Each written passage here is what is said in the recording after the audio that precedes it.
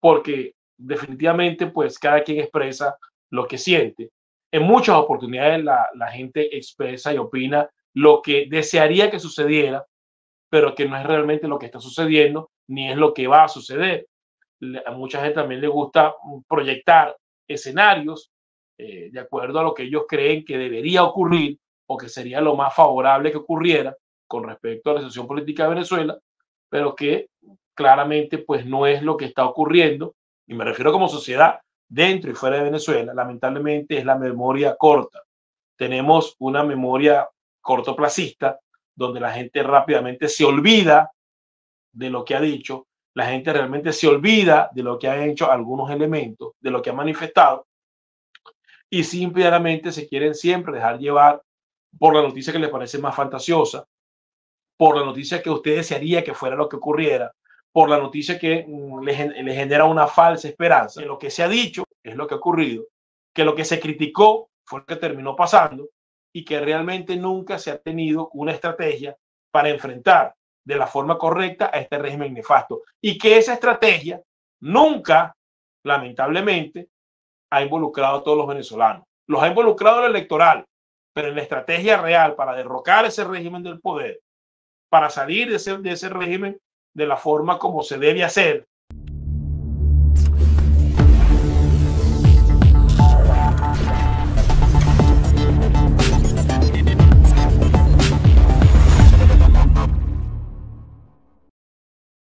Bienvenidos en contacto con José Antonio Colina. Si quieres tener información actualizada en materia migratoria, te recomendamos que llames al abogado John de la Vega. John de la Vega es un abogado venezolano-americano, especialista en el tema migratorio, que ha ayudado mucho a la comunidad venezolana y está ayudando a la comunidad latinoamericana acá en los Estados Unidos. Así que si quieres tener todas las actualizaciones en materia migratoria, llama al abogado John de la Vega al teléfono que se encuentra en pantalla, o en su defecto escríbele al correo electrónico que también se encuentra en pantalla. Y si te encuentras en la ciudad de Miami y quieres comer comida típica venezolana, te recomendamos el arepaso original. El arepaso original, ubicado en la 101-91 Norwest con la 58 calle, un pedacito de Venezuela en El Dorado. Bueno, uno trata de analizar y de ver lo que está ocurriendo dentro de Venezuela y fuera de ella. Y también recibe mensajes a través de las redes sociales, a través del WhatsApp, a través del correo electrónico, donde básicamente pues la gente pregunta qué va a ocurrir o qué va a pasar. Y mucha gente también pues busca información en las redes sociales, busca información en las personas que hacen transmisiones en sus canales de YouTube, como lo hago yo, usualmente para Contrapoder, para Factores de Poder y para mi canal de YouTube. También busca información en Twitter, busca información de ciertas personas que consideran pues que tienen información privilegiada para ver hacia dónde va encaminada la situación en Venezuela. Y también la globalización pues de la comunicación ha permitido pues que muchas personas pues expresen su opinión, expresen sus puntos de vista, y otros tantos buscar la manera también de generar esperanzas en base, quiero decir, a lo que ellos creen que puede ocurrir. Y en base a eso, pues mucha gente, pues viendo la opinión de uno, el análisis de otro, se va dando más o menos un esquema y un bosquejo de hacia dónde va la situación política de Venezuela. A todas las personas que me han escrito por mi WhatsApp y por las redes sociales, lo único que les he dicho es: cada vez que usted quiera saber hacia dónde va la situación, o cada vez que usted piense que algo puede ocurrir en Venezuela, simplemente pues tiene que verse en un espejo o sentarse a reflexionar y ver en dónde está usted ubicado en eso que va a ocurrir en Venezuela. Si usted realmente va a participar en eso que va a ocurrir en Venezuela, si usted forma parte de lo que va a ocurrir en Venezuela. Y muchas veces cuando la gente se responde esa pregunta, puede también tener una clara visión de su propia interrogante, porque definitivamente pues cada quien expresa lo que siente. En muchas oportunidades la gente expresa y opina lo que desearía que sucediera, pero que no es realmente lo que está sucediendo, ni es lo que va a suceder. A mucha gente también le gusta proyectar escenarios de acuerdo a lo que ellos creen que debería ocurrir o que sería lo más favorable que ocurriera con respecto a la situación política de Venezuela, pero que claramente pues no es lo que está ocurriendo, no está basada en las variables o en los hechos que están ocurriendo en ese momento, y ni siquiera están cerca de ser lo que realmente va a ocurrir en el futuro. Y algo que es básico y fundamental para poder llevar a cabo una estrategia, algo que es fundamental para uno poder determinar hacia dónde vamos caminando, es tener una visión y una versión clara de la realidad. Esa versión clara de la realidad muchas veces se ve distorsionada por lo que uno u otro piensa que es lo que debería ocurrir, pero que no realmente lo que va a suceder ni es realmente lo que está sucediendo. Entonces, cuando uno tiene esta cantidad de información que abundan en la red, unas mucho menos certeras que la otra y otras buscando pues generalmente generar sensacionalismo, uno tiene que sentarse a pensar en medio de todo esto dónde realmente estoy ubicado, en medio de todo esto realmente en qué estoy participando, en medio de todo esto de qué realmente tengo conocimiento, y en ese momento usted podrá responder muchas de las interrogantes que tiene en una situación determinada, porque lamentablemente uno de los grandes problemas que tenemos como sociedad,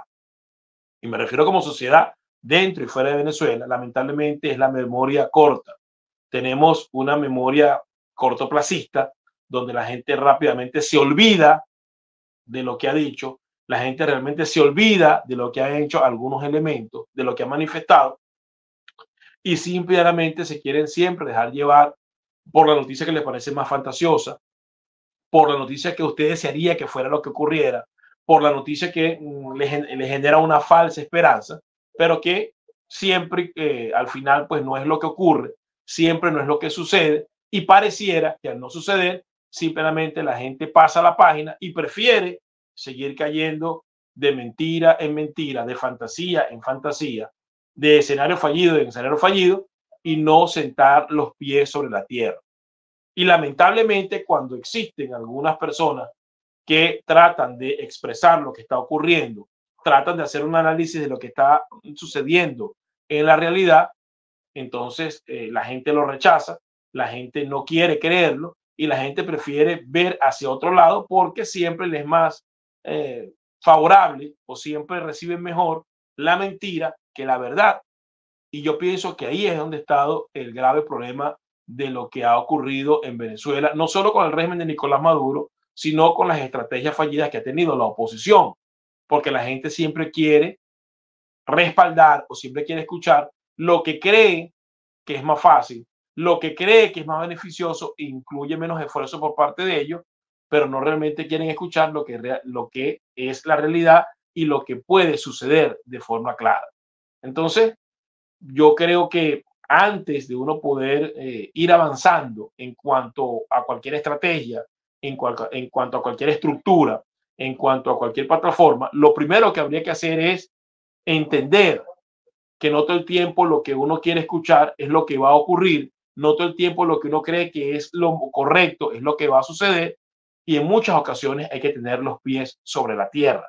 evaluar la realidad en su justa dimensión y poder discutir y analizar con quienes evalúan esa realidad en su justa dimensión para poder encontrar el camino que nos lleve hacia la verdad. Porque lamentablemente en ese camino de fantasías, en ese camino de mensajes quijotescos, de mensajes épicos, donde cada quien expone su propia fantasía o lo que cree que puede ocurrir, nunca sucede. Aquí se dijo que iban a bajar los cerros, nunca bajaron. Aquí se dijo que los militares iban a voltear, no se voltearon. Aquí dijeron que el proceso electoral era lo necesario y no era el camino que se tenía que recorrer. Pero pareciera que la gente pasa la página y simplemente desea seguir creyendo en mentiras, desea seguir creyendo en los mismos que han traído el país hasta acá, desean inclusive darle un voto de confianza a quienes año tras año han tenido estrategias simplemente fallidas. Y la mejor muestra del fracaso es que Nicolás Maduro aún se mantiene en el poder. Si bien es cierto que ahora tiene una presión importante porque todo el mundo sabe que se robó la elección, que se robó 7 millones de votos, pues es un hecho que se encuentra allí como un gobernante de facto, apoyado por un alto mando militar corrupto que necesariamente está vigilando y viendo por sus intereses particulares y no por los intereses de la patria ni por los intereses de la sociedad. Eso es una realidad. Y también es una realidad que esos individuos que cada día son más represivos, esos individuos que cada día somos violadores de los derechos humanos, que esos individuos que cada día atentan más contra la integridad del venezolano y ya no le importa si es niño, si es mujer, si es anciano, si es opositor o si es chavista y no les conviene. Van en contra de todo el mundo porque ellos necesitan mantenerse a la fuerza en el poder y lo están haciendo.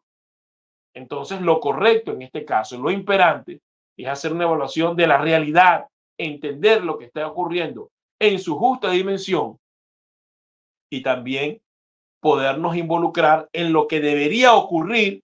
para que esa tiranía salga del poder. Y cuando digo involucrarnos, me refiero a todos los venezolanos, a los que están dentro de Venezuela y a los que están fuera de Venezuela también.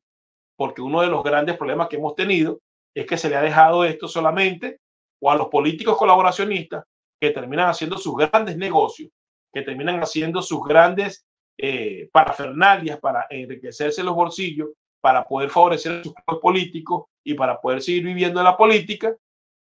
pero nunca ha favorecido a la sociedad. Y también se ha dejado la responsabilidad a los pocos jóvenes o muchos que han salido a protestar de manera valiente para enfrentar una tiranía, pero se le ha dejado el peso de la responsabilidad a ellos, que por lo general también son traicionados constitucionalmente por los políticos colaboracionistas dentro de Venezuela. Entonces, a la hora de evaluar lo que está ocurriendo, a la hora de uno preguntar hacia dónde va la sociedad, hacia dónde va esto, si realmente existe una estrategia o existe un camino para salir de esta tiranía, uno tiene que verse en el espejo y pensar, ¿qué estoy haciendo yo? ¿En qué punto de la estrategia estoy yo? Tengo el conocimiento de que algo va a ocurrir y ahí obtendrá la respuesta. Y no se trata de venir a responsabilizar a quienes han dicho la verdad, porque en su momento determinado los han catalogado como pájaros de mal agüero, como radicales, extremistas radicales, como ustedes no están de acuerdo con nada, pero véanse y entiendan, se hace un análisis adecuado y detallado, que lo que se ha dicho es lo que ha ocurrido,